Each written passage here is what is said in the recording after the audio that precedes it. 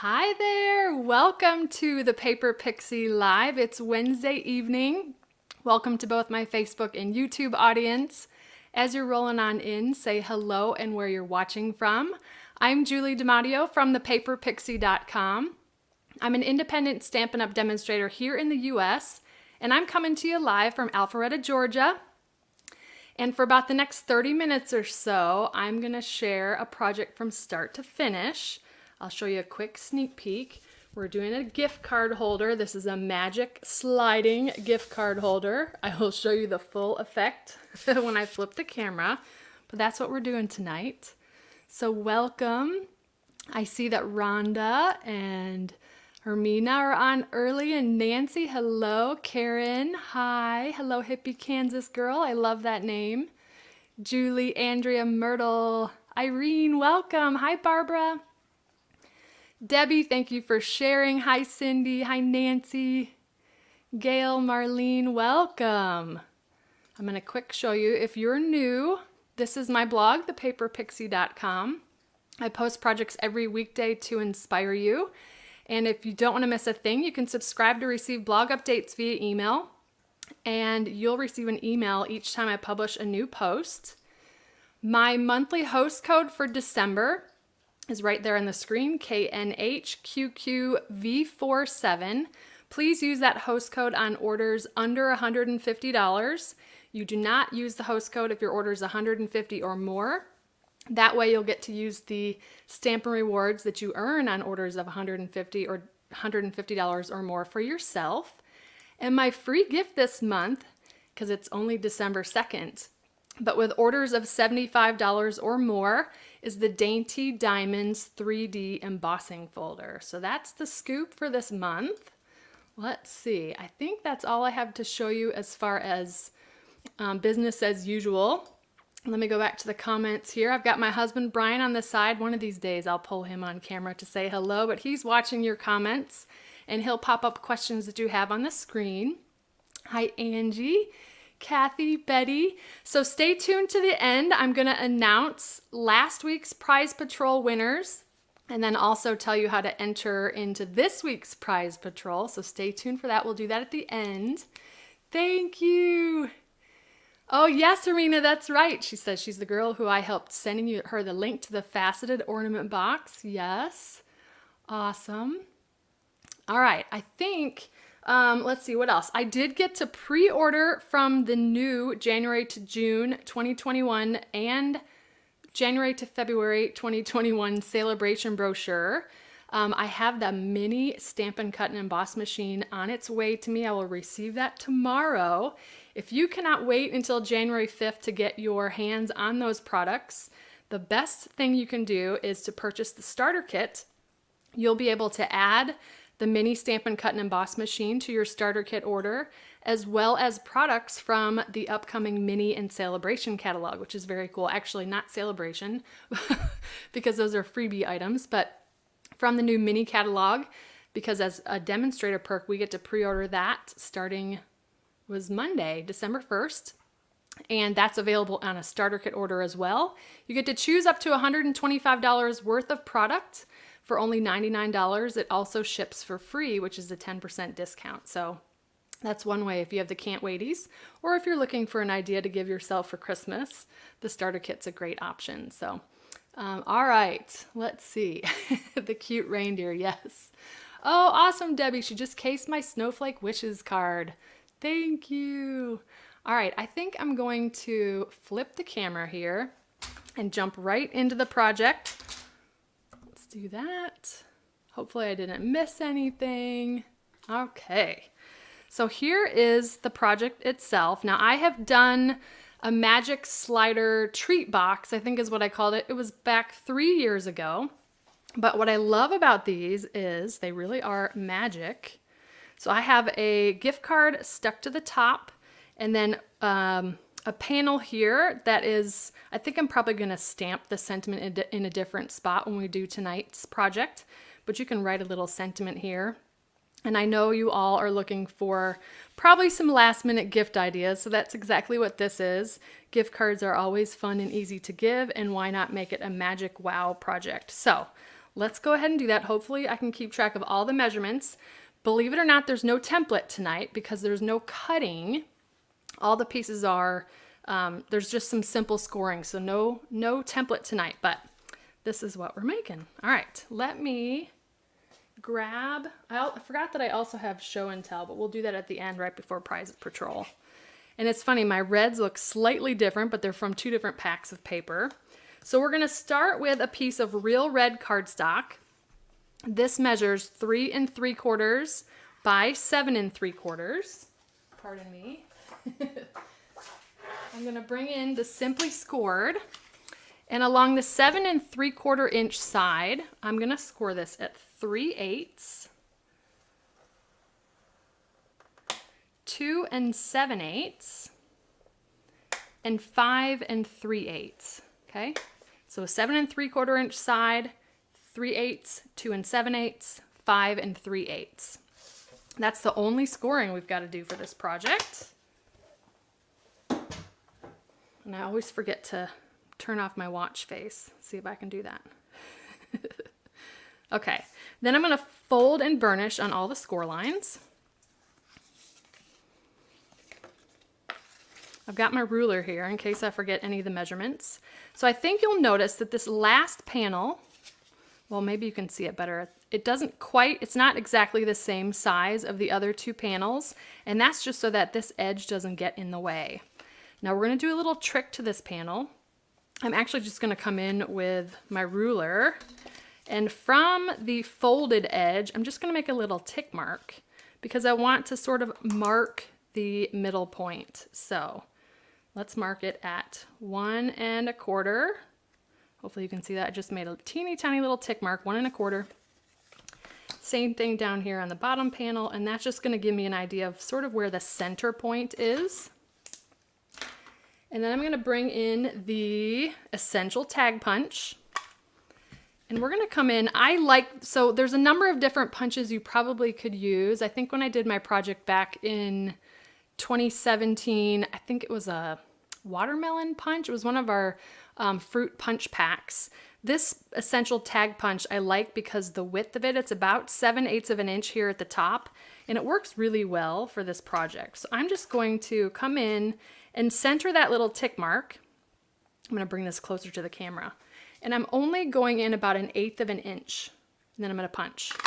And that's going to give us a little notch, and it's going to look a little bit off center, but it's not. It's because this panel is a little bit narrower. I'm going to do the same thing on the opposite side. Okay, so going in about 1/8 of an inch, centering that little mark that I made. You can always eyeball this too, but you know how I am with trying to get it accurate. And now we've got this little panel here. So if I have the, these are now valley folds the way I'm holding it. I've got the 3/8 of an inch section down here at the bottom. I'm going to bring in, let's see, I have a Ziploc bag. Now you can use a Ziploc bag. Everybody's got these in their pantry or their drawers in their kitchen. You can use our cellophane bags, but I just grab a quart bag here, and then grabbing the paper trimmer, we are going to cut a strip. Now before I started with this bag, I cut the bottom off so that this was open, okay? And I'm going to line up this right edge at 7/8 of an inch. So we want it to be to really fill the width of that Essential Tag Punch. And it's really easy to cut the plastic bag with the paper trimmer, but now we've got a 7/8 of an inch strip, okay? We're done with the plastic bag, but save that because you can get quite a few strips out of the quart bag. I'm going to come in, we've got a seam here, okay? I'm just going to gently, I'm just going to cut off the seam so that this kind of opens the bag, okay? Now we do have that seam in the center, and that's okay. We're going to work with that. All right. So I'm going to actually turn it this way. So I've got this panel with the punch out here on the right. I'm going to grab tear and tape for this. And hopefully this will make sense. This is how my brain works to put it together. I am going to place tear and tape right up to that top edge of the plastic bag where I cut that seam, okay? Then, now it's on the top of the bag. Actually, it's on the top of the bag. I had it flipped the wrong way. I'm gonna place that right here at our little notch, okay? And then I'm gonna bring the plastic bag around and over. But I'm gonna pull it down slightly, and I hope I'm doing this right. I practiced a bunch of times, but see where that seam is? Because this is a wider box than my project I did in 2017, I'm gonna be stuck with the seam. It just is what it is. So I wanna make sure that that seam, and we actually don't even have to do that. We can slide it after we've adhered it, but I'm gonna go ahead and pull off the tear and tape. I'm not pulling this super tight or super taut, but I'm pulling it just enough that it's not gonna be super loose, and just press it down over that tear and tape. Okay, this is actually what the slider function is. I'm gonna remove all this excess, just come in and cut it right up to the tear and tape. Okay, so now we've got this plastic bag strip that is wrapped around where we notched. Okay, and I think you can see how that's gonna slide. All right, so I'm gonna put this aside for a second. Let's focus on the inside pieces, and then I'm gonna show you how to put this together, okay? We got a question. How was your Thanksgiving with the take-in meal? Oh, you made the biscuit treat boxes, Elaine. Our Thanksgiving dinner was really good. We ended up having at least 4 full meals out of the food they gave to us. It was food for a family of 4. And I don't know, I mean, it was so much food. So we had at least 4 good, healthy meals out of it. We were able to have turkey for one meal and salmon for another, and the beef tenderloin for another. So it was really, really good. Thank you for asking, and relaxing as well, because we didn't have to cook. But I did make mashed potatoes, so. All right, so I've got one panel that measures 2 1/4 by 4 1/4. And another panel that measures 2 1/4 by 3 1/2. Let me make sure that that's right. I have so many measurements here. Yes, and all these measurements will be on my blog post on Friday. So those are both the same width. We're not gonna do anything to this one. Do you see how those colors are slightly different? That's funny. I'm then gonna bring in the fancy tag topper punch, and you can really use any of our tag toppers here, but I like the looks of this one.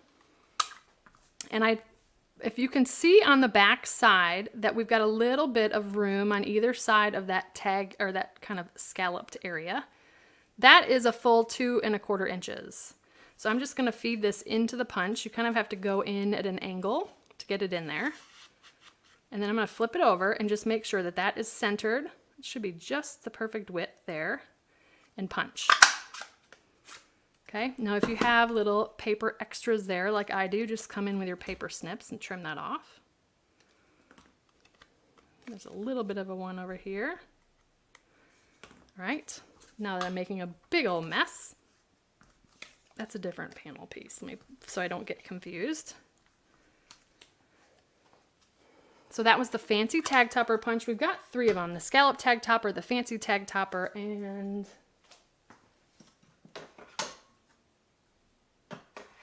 the delightful tag topper. So take your pick there. This panel we're actually going to leave as is. We're not going to add any paper to it. This panel, however, and that was the piece of Whisper White that I forgot to cut. So hold on, let me get that. I knew I forgot something. So we want to do 2 1/8 by 3 3/8. I thought I cut that, but apparently not.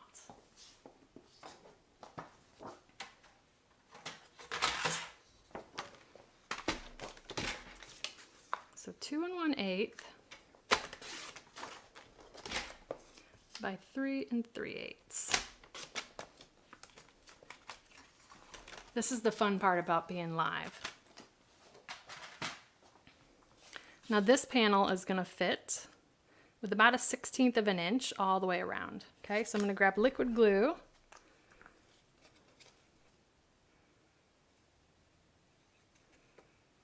Glue those layers together.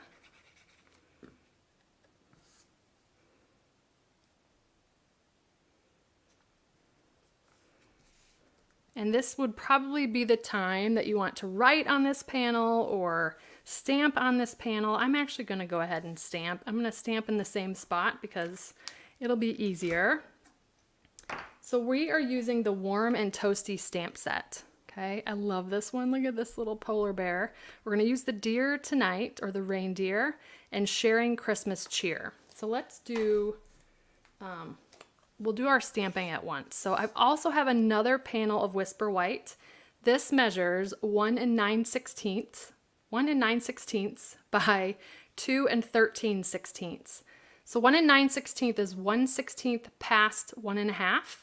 And 2 13/16 is a 16th past 2 3/4. So bringing in the Essential Tag Punch, that's the same one we used to do our little notch for the clear plastic bag. I'm actually going to feed this paper right into there to give us those really cool tag corners. Okay, I'm going to line that up just to that top edge, is right at the top of that punch, and you get those really cool tag corners. We're going to do that to both sides. This gives us the ability to make this tag as tall as we want. And it was a happy accident. I was trying to come up with a panel to fit on the front, and then I realized that the reindeer was going to fit.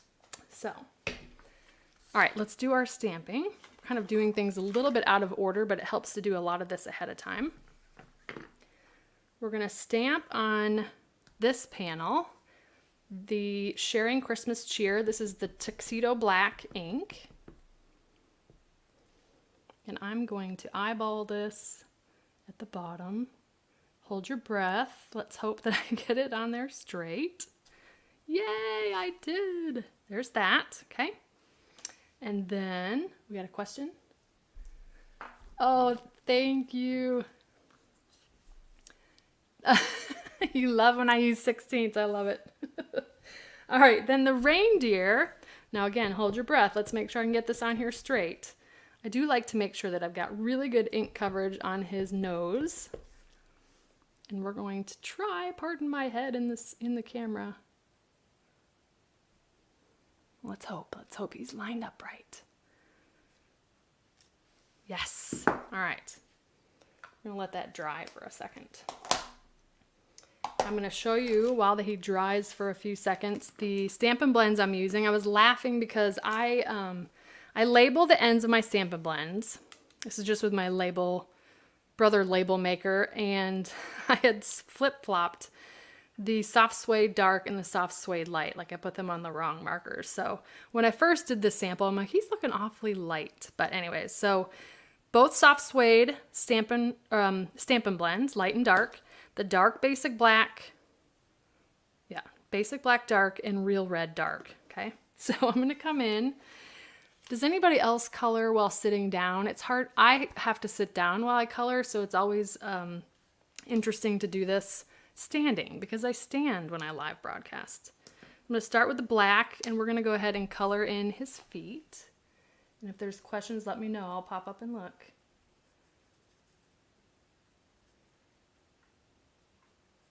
This is the fun part.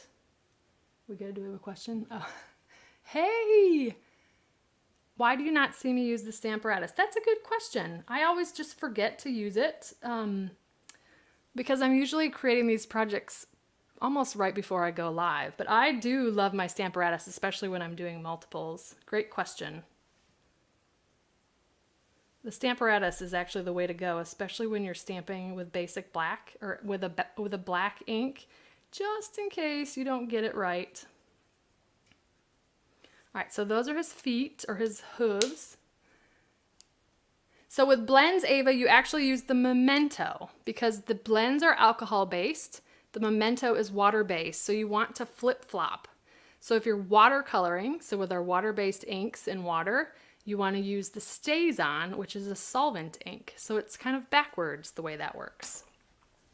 And it's just because the two different mediums won't make each other bleed. So that's why you use solvent ink with watercoloring and you use alcohol ink or alcohol markers with water-based ink. Hopefully that makes sense.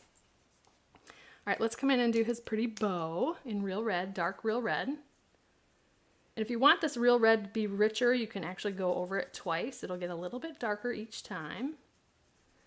And I love using the Stampin' Blends over the Stampin' Write markers when I'm coloring a stamped image, just because of the fact that you don't really get any harsh lines with these alcohol markers. They make you look like an artist.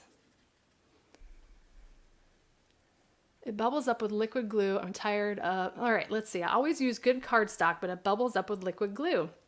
Ermina, try burnishing, not necessarily with a bone folder, but make sure you're pressing down where you put the glue to really get that glue to thin out.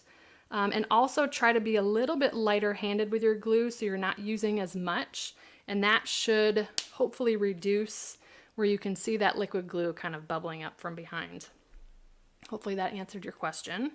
I'm coming in with the light soft suede. I'm just going to do the inside of his ears. And I am not an artist. I just picked and chose the colors I wanted to use. I am, I'm easy. Coloring is relaxing to me, but I am not an artist. So you're not going to see me actually doing any blending per se. What we're going to do is antlers in the lighter and the inside of his ears. And now his body in the dark soft suede. So cute. He's cute even not colored, but this just gives him a little bit more personality. And he just looks so handsome with that red bow. I love all the critters in this stamp set, so I'll show it to you again. Yeah, see, it's weird standing and coloring. I do have a story to share with you this week. So my 5-year-old Nolan asked me to marry him this week. It was really sweet. He was emotional about it too, and I said, "Oh, I'm sorry, I'm already married to your daddy." But it was sweet.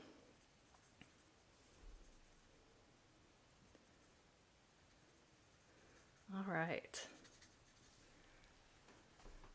If you chose one tag topper punch, which would it be? Oh, Mary. I actually will probably go with my tried and true, the first one, the scalloped tag topper punch. That one works really well, especially if you want to round the opposite corners with a corner rounder. So yeah, scalloped tag topper punch.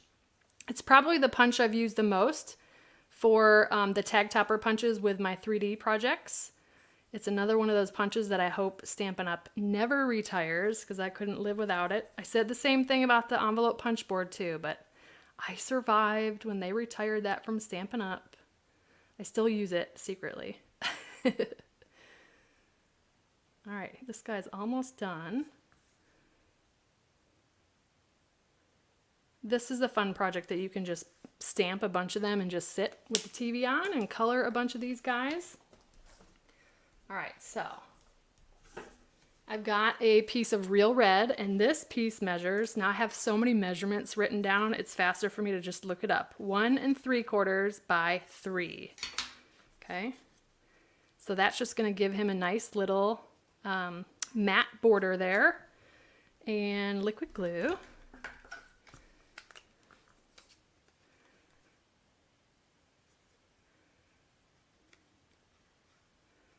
So Hermina, I'm doing really, really light, and then I'm just gonna burnish this down with my fingers, not with a bone folder, but so that I don't get that glue bubbling up. And Stampin' Up's Whisper White is different than most cardstocks. It's got a little bit of a shinier look to it. It's not really shiny, but my understanding is the Whisper White has clay in it so that our ink will sit on top of the Whisper White. And so that might be why you don't really see the adhesive bubbling up behind it. But so that's that panel. I'm gonna wait to glue, actually I do need to glue this one down. So let me, I'm thinking this through. Okay, so I've got my score lines now in mountain folds. This panel is gonna go right here in the middle. And this piece measures 2 3/8 by 3 5/8. This is a different pattern than this version, but this comes from the Warm Hugs, Heartwarming Hugs Designer Series paper. Just a tiny little red pattern on the back to give a little bit of pizzazz behind the deer.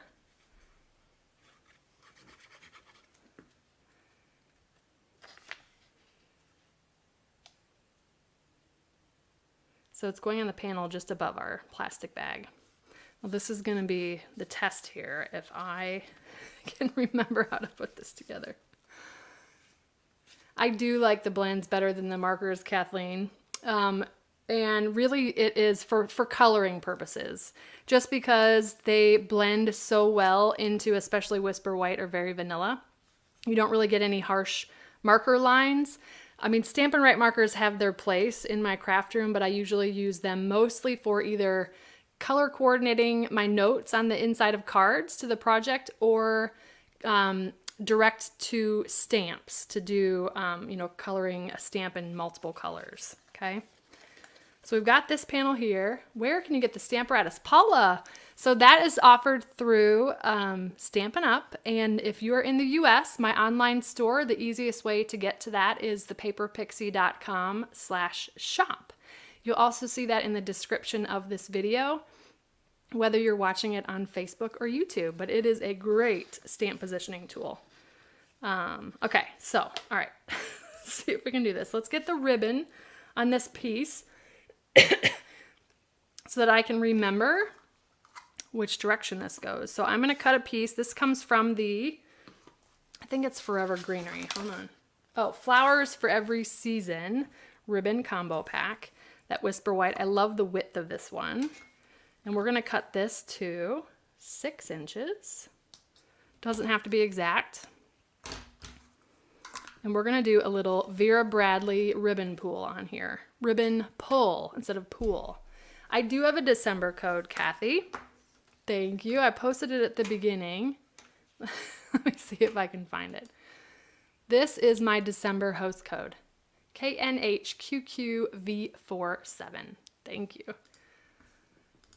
All right. So I'm just trying to pay attention to where's the front and where's the back. There's not usually a side of the paper. I do want to share a quick tip with you. You know how sometimes you can get that little bumpy edge when you cut?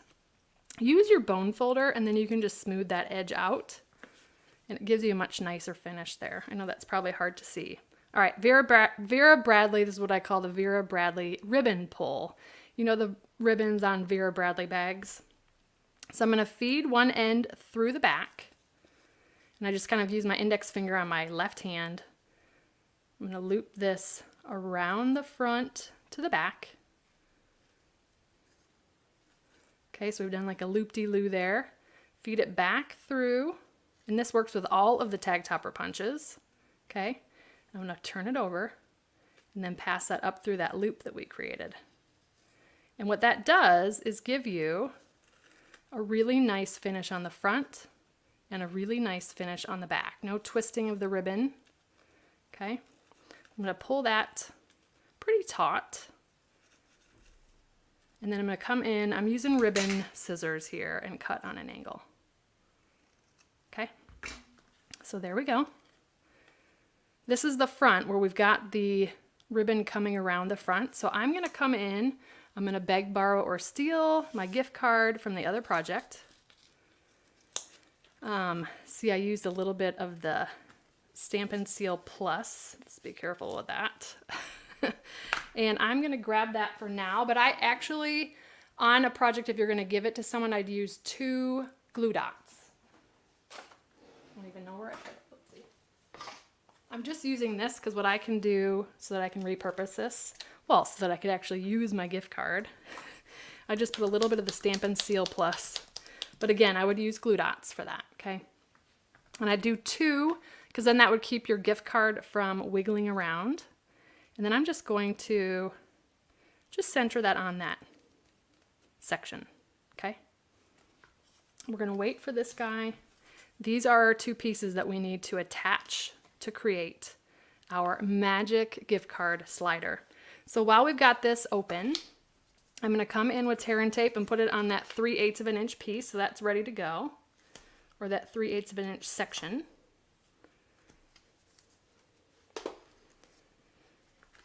And this is where the magic is going to happen. Now I'm gonna sort of eyeball this. You're gonna see me do that quite a bit.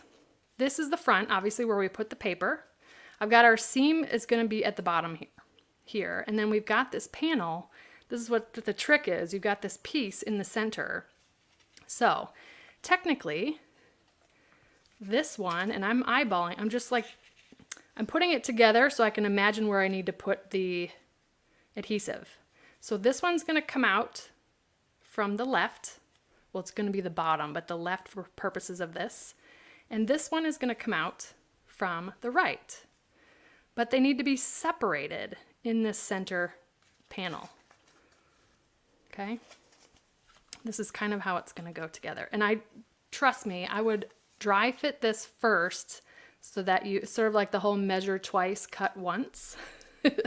So as I'm picturing this piece, the one that we want to come out the bottom, we want to adhere it face down on this panel.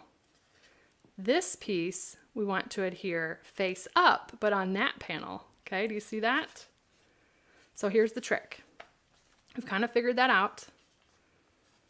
I'm going to fold this panel down. I'm going to pull this one out because that doesn't need to be in our way right now. So this panel needs to be stamped side, face down. I have this panel folded down from the top. Okay? But what we want to do, and let me see if I can do this the right way. Okay. You want your seam to be here on the right. Okay? I'm grabbing tear and tape, where did I put it? I'm going to put tear and tape right here on the edge. It's not a big deal if the seam gets in your way. It's still going to work for you, okay? So tear and tape here, and that means tear and tape on the opposite side here.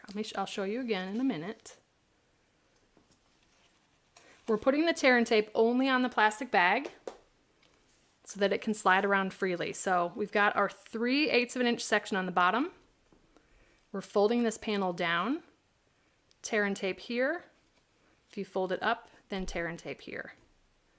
And it's going to slide this way. So you just want to try to put the seam so that the seam is not having to go over the edge. I hope that that makes sense. So let's do this. We're going to peel off the tear and tape. This panel, we want it to come out this way, but it's got to go this way. So I'm going to line up. I'm centering it, but I'm putting it right to that bottom edge of that panel and pressing down. Let me show you that. Okay, bottom edge here. It's sticking now to the plastic. Now I'm going to flip this one over. This one we're going to adhere, and I know it doesn't look right, but we're going to adhere the back side to this piece of tear and tape. Now this time we're going to center it along that top edge.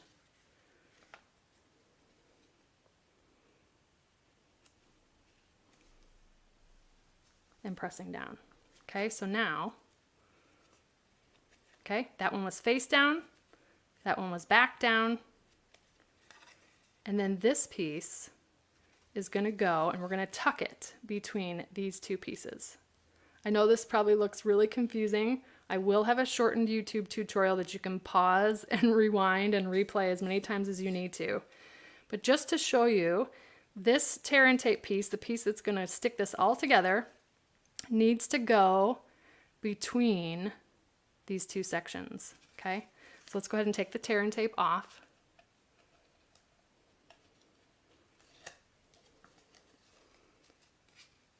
And it's going to go over that stamped piece.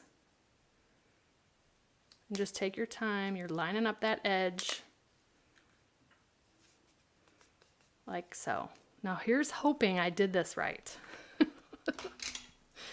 Oh goodness. All right, so we're going to pull. Ready? Oh, it worked. Now it's not working. Hold on. I think the seam got in the way. There we go. Oh gosh, nothing like on a live, but look at that. Oh, I love it. I could do this over and over and over again, and it's still going to stand up to it with all that. You know the recipient's going to keep doing that over and over. Did I have to do this more than once to get it right? Cindy, I definitely did on the one I did with the Ghirardelli square. So on my blog post on Friday, I'll be sure to link to that tutorial as well. That one has 3-dimensional sides, so because it holds, so when you pull it out, instead of a gift card, it's a Ghirardelli square, and then the sentiment. And the orientation of it is actually landscape. This one technically is portrait, okay? But yes, I did have to do that. Now it's giving me a hard time. It's that seam. But the key is to do the dry fitting first so you can kind of see how the mechanism works, okay? Now, let's go ahead and put on our cute little reindeer. And I'm gonna do actually 5 of these, 1 in each corner, and then 1 so in the middle so he doesn't have a saggy middle.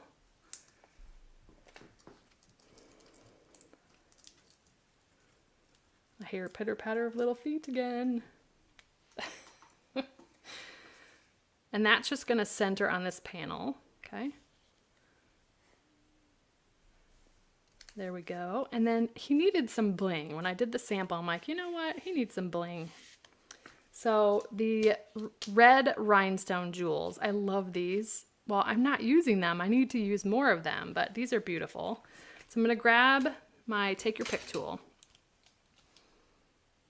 And this project's fun for any occasion. Obviously I'm doing Christmas, a gift card for Christmas, but this would be so cute for birthdays, teacher appreciation, you name it. Oh, thank you. Oh, strips of plastic garbage bags. That's a great suggestion, Sharon.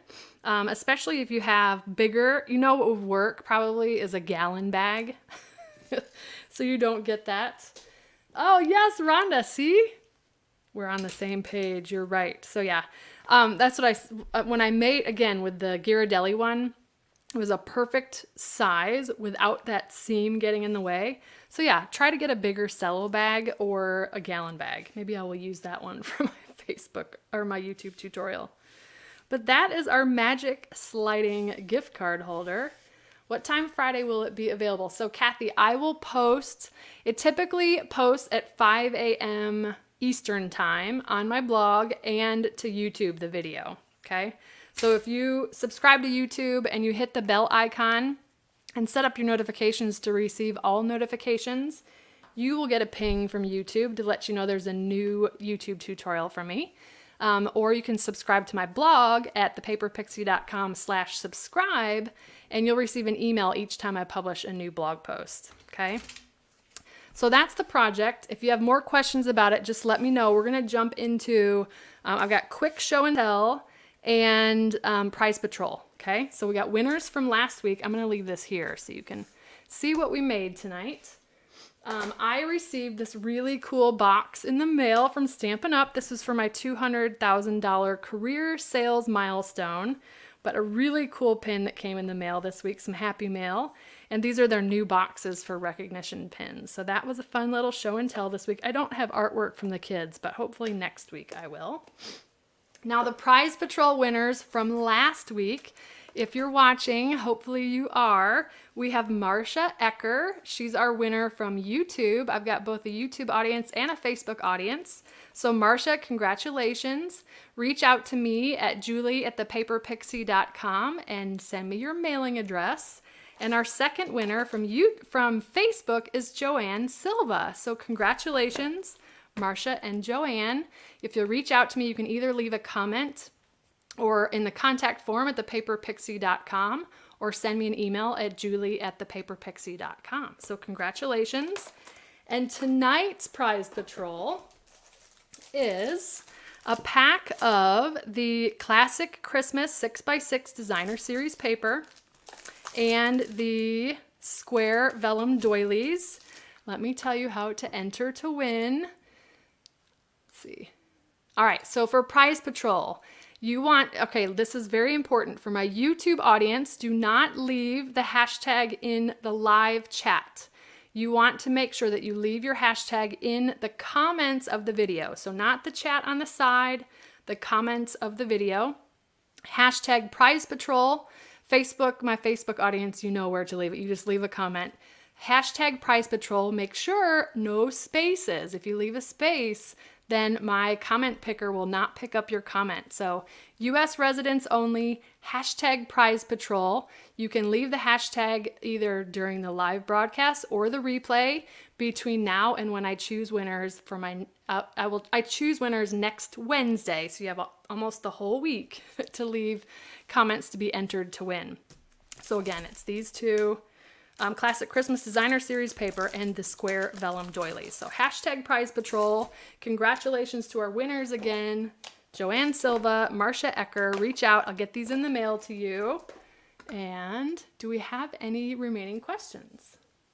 Lots of Prize Patrols. Brian's seeing them all drop really quick. Oh, it's a good Prize Patrol. That is exclusive paper that's only available this month. Another quick reminder, I'm actually going to come back and so I'm not talking with my hands too much. The cutoff for wanting to get items in time for Christmas is December 9th. So that's coming up a week from today. It's not guaranteed because obviously shipping these days in the midst of COVID is somewhat unpredictable, but Stampin' Up! Has said place orders by December 9th. And what else did I want to tell you? Totally forgot. I have no idea.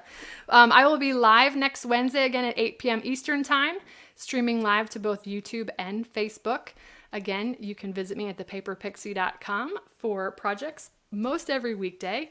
And I think that's about it. Thank you for joining me. Again, this project will post to show you both versions to my blog on Friday, December 4th. Around 5 a.m. Eastern Time, all the measurements, and I'll explain which measurements belong to what. And recommendation, use a gallon Ziploc bag. Don't mess with the seam. But that will post on Friday. And I hope you all have a wonderful and blessed week. Happy December. I can't believe it. And I will see you next Wednesday. Thanks, everybody. Take good care. Bye.